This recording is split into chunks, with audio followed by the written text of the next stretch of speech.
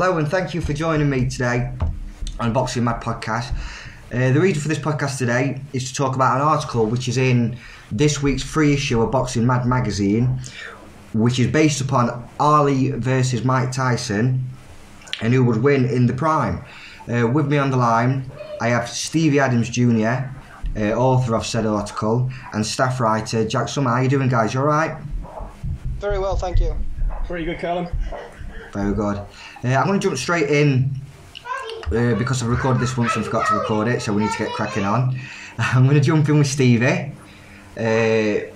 Stevie, can you tell me who you think would win that fight and why you think they'll win that fight? The baddest man on the planet, Iron Mike Tyson. I think it would have been a great fight. Muhammad Ali was the greatest, and he deserves that name. But I think the prime Mike Tyson would have got to him after about 11, 12 rounds and stopped him on his feet. I mean, let's make this clear then, first and foremost. Are we talking about a 12-round fight or a 15-round fight, Ali style? Say 15. So even in a 15-round fight, with the fact that how many times that there's a factor there that Mike Tyson never went those rounds, and Ali obviously did that on numerous occasions. You still fancy him to wear him down after 12?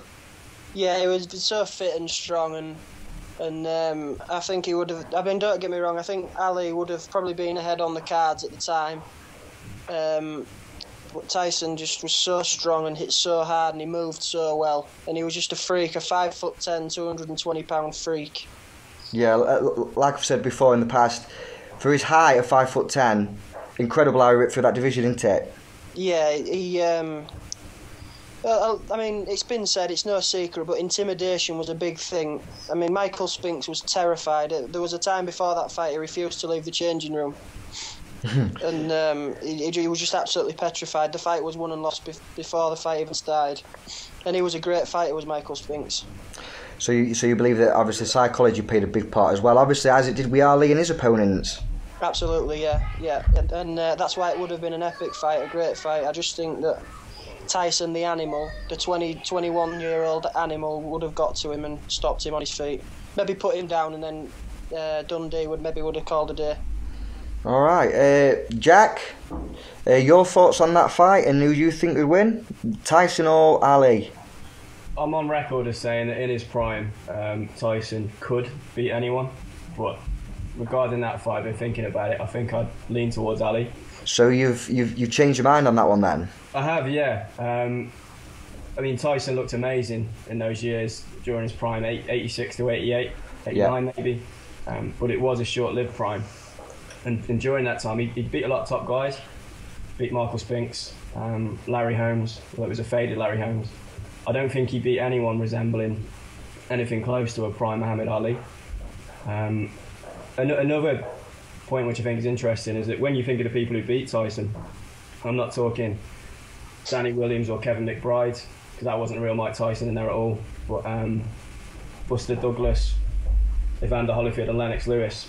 The one thing that those three guys have got in common is their height and reach advantage over Tyson, similar to Ali. And then when you factor in that Ali had a better chin than those guys, he was faster, I think a cleverer fighter. I was about to say that. Do you believe that Ali had a better fighting brain, had a tactician far superior to Mike Tyson? Oh, yeah. Yeah, Ali's boxing brain was immense, absolutely immense. I mean, he beat two men who were unbeatable. He beat Sonny Liston, who everybody was terrified of. But Sonny Liston was maybe a bit slow, and he beat George Foreman, who was also a bit slow, but people were terrified of him.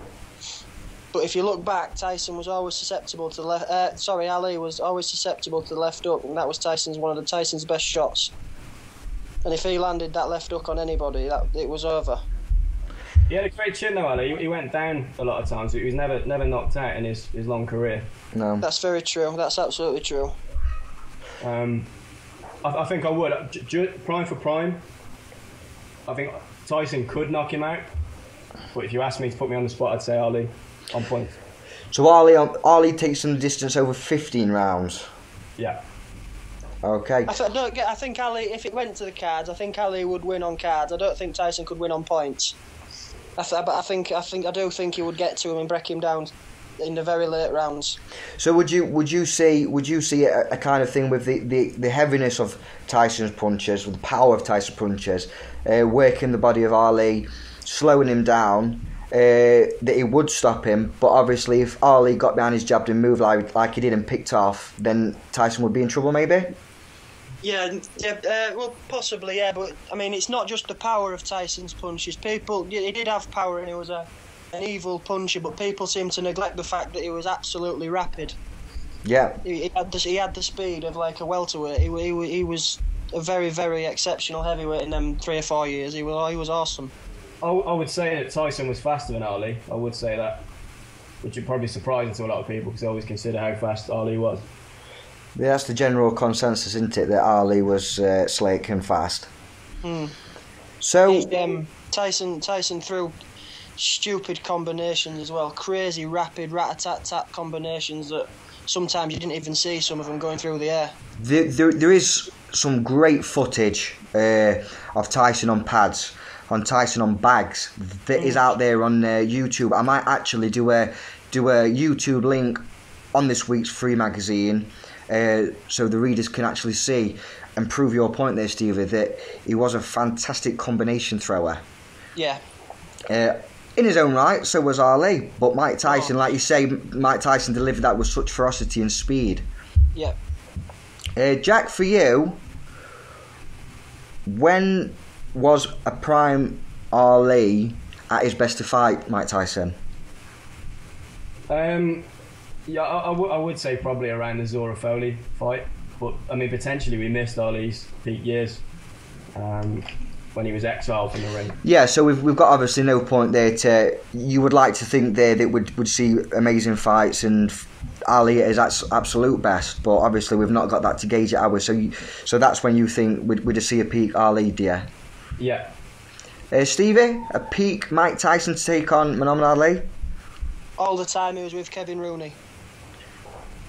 As long as he was with Kevin Rooney, I don't think anybody could have beat him. And obviously, after that, he wasn't even 50% of Mike Tyson.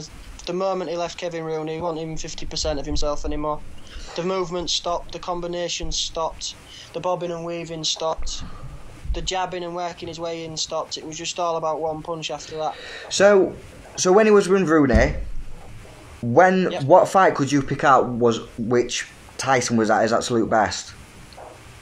It's hard to say because he wiped everybody out, didn't he? But